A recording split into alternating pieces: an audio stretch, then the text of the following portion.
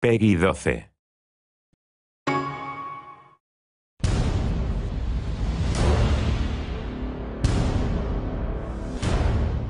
Hi, this is Tim Schwalk, producer on Heroes of Ruin in Space, and today we're going to focus on multiplayer gameplay and the Gunslinger.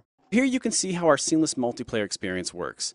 As a host, you'll get a notification when someone joins or leaves your game, and at that point, the difficulty of the level will adjust itself on the fly. Up to 3 others can join my game, either locally or over Wi-Fi, and these can be either friends or strangers. You can voice chat with friends over Wi-Fi, and you can even talk to non-friended players if your system's parental control settings allow for it. Here's an example of a simple strategy you can use when you combine a ranged character with a melee character. The Savage can keep enemies at bay with his strong melee attacks, while the Gunslinger fires at them from a safe distance.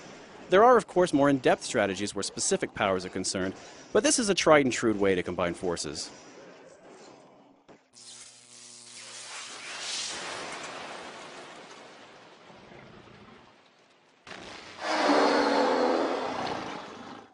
As with all battles in the game, this one actually becomes more difficult as additional players join the fray. Of course, with additional allies, you open yourself up to all sorts of strategic advantages. One cool thing to note is that all buffs are shared between party members at certain distances when they're at their max level. Another cool thing is that you can earn benefits by playing with your friends.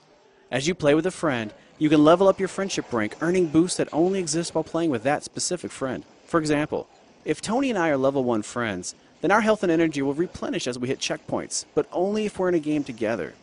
The bonuses only get better from there. Heroes of Ruin is a lot of fun when playing alone, but the full potential of the title is unlocked when you join the quest to cure Ataraxis with other gamers. Watch for Heroes of Ruin, coming soon exclusively to the Nintendo 3DS.